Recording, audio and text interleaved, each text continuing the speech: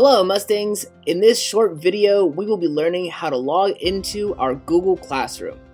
Follow these easy steps to make sure you have access to all of the necessary coursework. First, type in Google Classroom into your desired search engine. Click on Google Classroom, which will open in a new tab or window.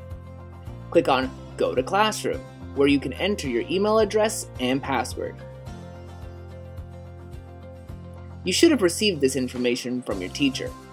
If you don't have it, please contact your teacher.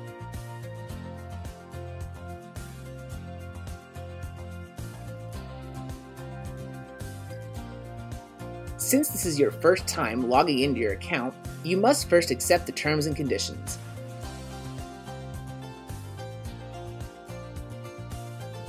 Click Continue and select I'm a student.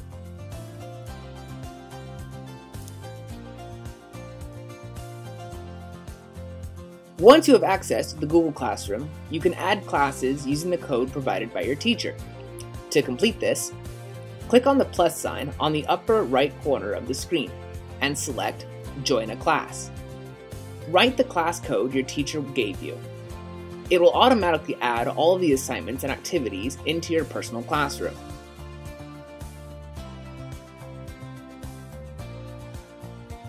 From here, you can find other classes you have, any classwork that you must complete, or see the list of students enrolled in the class.